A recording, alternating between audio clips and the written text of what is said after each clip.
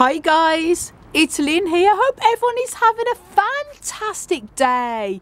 Now in today's video I'm going to be rearranging some of the plants that I bought in from the little greenhouse, the middle greenhouse the other day. I made a video vlog on it when we brought our other not so cold hardy cereus plants and large euphorbias into the grow room, and then we bought many that was in the smaller the little greenhouse in here. And at the moment it's a bit of a mess. We just put plants in everywhere just to get them in here. Plants on the floor and a bit of a mess here, as you can see, lots on the floor.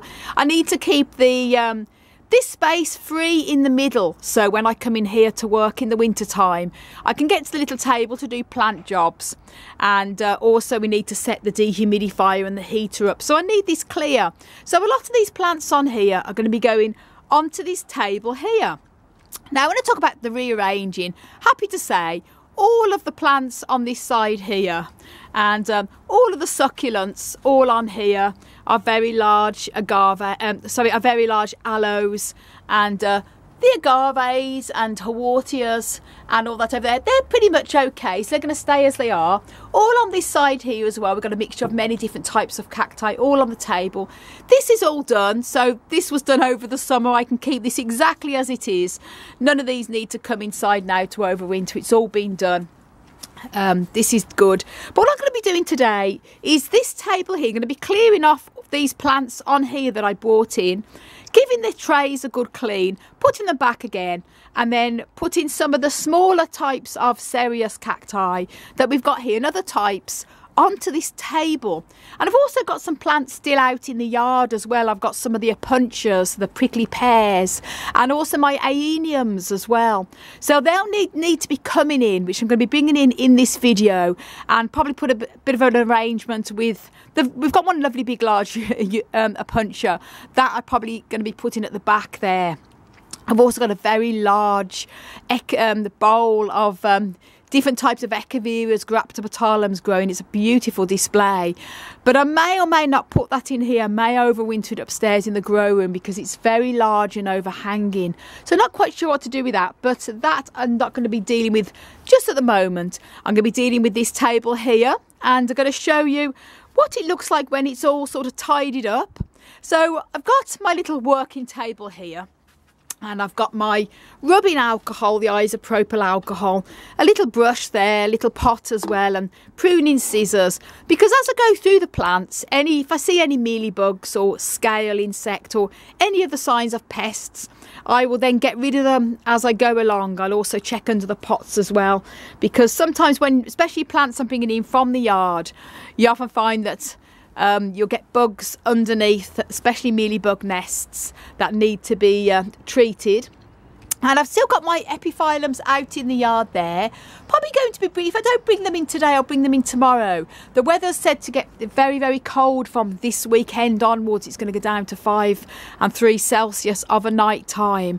So this is why I want to get everything sort of done before then, and then we can set up the dehumidifier and the heater. But I'll do that as a separate video when we do that. This is the bucket that collects the water from the dehumidifier, and it's brilliant because the dehumidifier, especially for cold places like garages and cellars, it's not really meant for outdoor use, but because we use it inside a polytunnel, it doesn't get any water on it or anything, that's kept dry.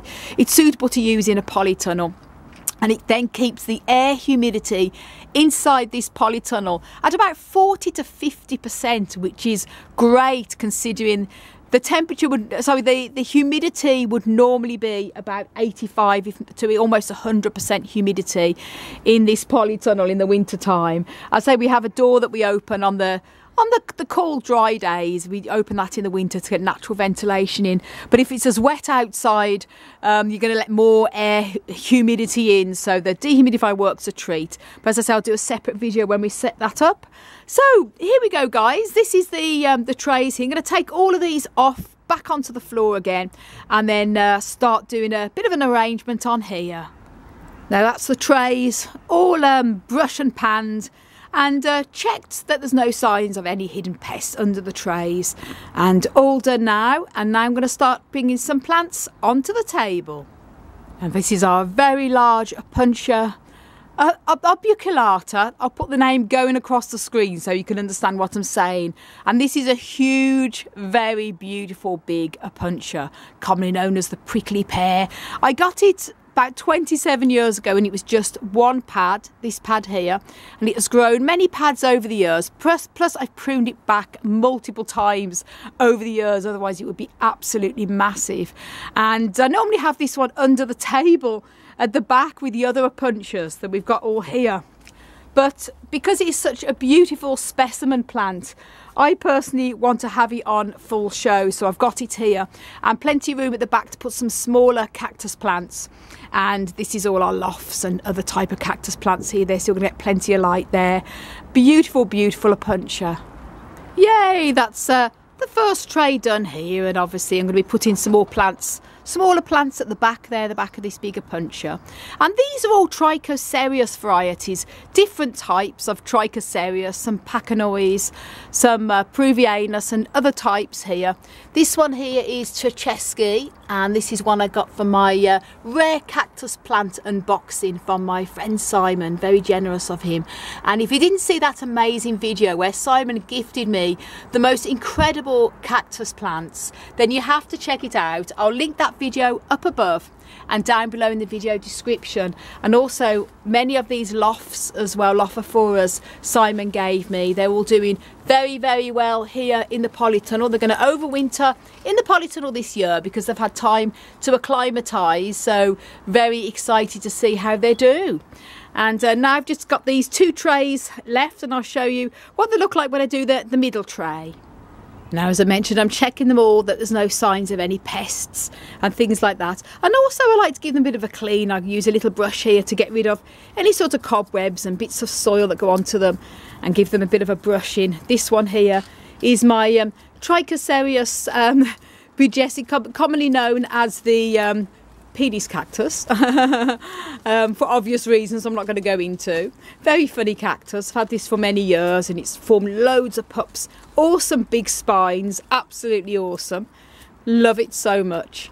And this one is going to be great here. And I made a little video as well, gosh, it must be a few years ago now, on how to clean your cacti and succulents. And if you haven't seen that video, which a lot of you probably haven't because it was years ago now, I'll link that video up above also, and also down below in the video description. And that's a lot more of the table all done here. About 99.9% Trichocereus varieties. This one here is a very large Echinopsis oxygona, very old, extremely old, multi-pupped variety, and this plant is possibly over 50 years old. I've had this now for, it must be about 15, 16, probably 17 years, I can't remember, but my friend had it for 25 years when he gave it to me, and he'd also got it from somebody who'd had it for about 20 years or so, so I have no idea how old this big Echinopsis is, but it's a very old anyway. And I've just temporarily put the Opuntia off the table, just put these at the back here. I've just got some spare Opuntia vulgaris there because our Opuntias at the back, I'll just take you a little bit over to see the back here. This is our majority of all our Opuntias. I've got some more out in the yard which I'm going to be bringing in and putting under the table to overwinter, but I'll do that in another video vlog.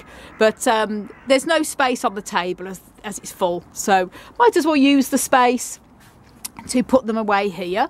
And then this is my Cactus winterii, and this one is the lovely gold spined variety as well, so that's going to go at the back to overwinter. I have a Cactus collodimonsis hanging basket, which is on the floor at the moment because, as I say, I'm in the middle of rearranging everything. These are going to be hung up onto the hanging baskets on the top here, but I'll do that again in another video because I'm just doing this today, focusing on this table. And now I'm going to put the big Opuntia back, and I've got some Aeniums that I've had out in the yard, and they need to come in, so I'm going to be putting them here now. Yay! That's these tables here all rearranged and plants put onto them, so that's a bit of the first job done anyway. I still got a lot more to do in the Polytunnel because, as you can see there, there's still hanging baskets on the floor, agaves on the floor, another Ripsalis on the floor. The hanging baskets need to be hung up, the agaves put away.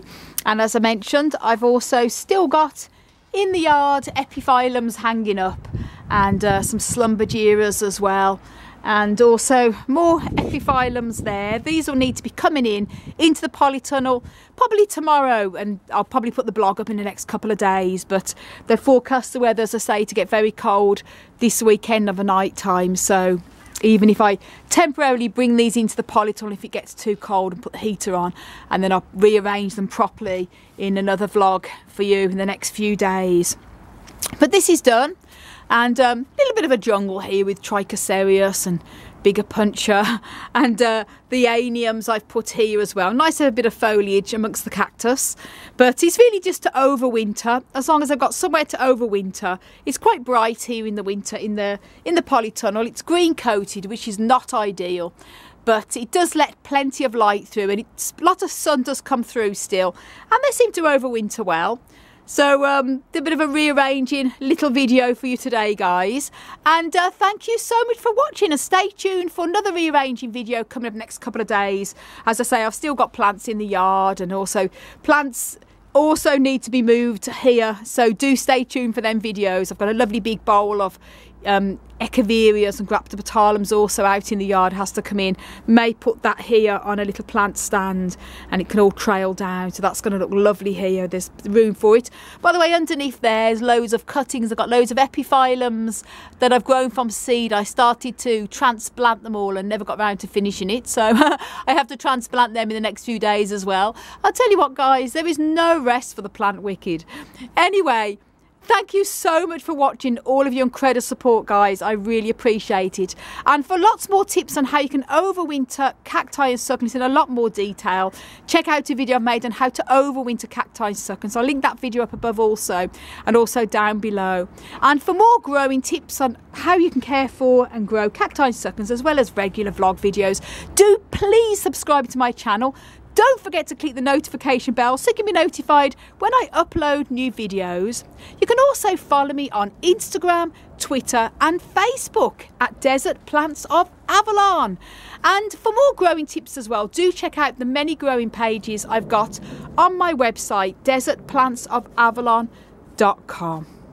I want to send you loads of love, heaps of happiness, and tons of cactus and succulent power from across the Emerald Isle.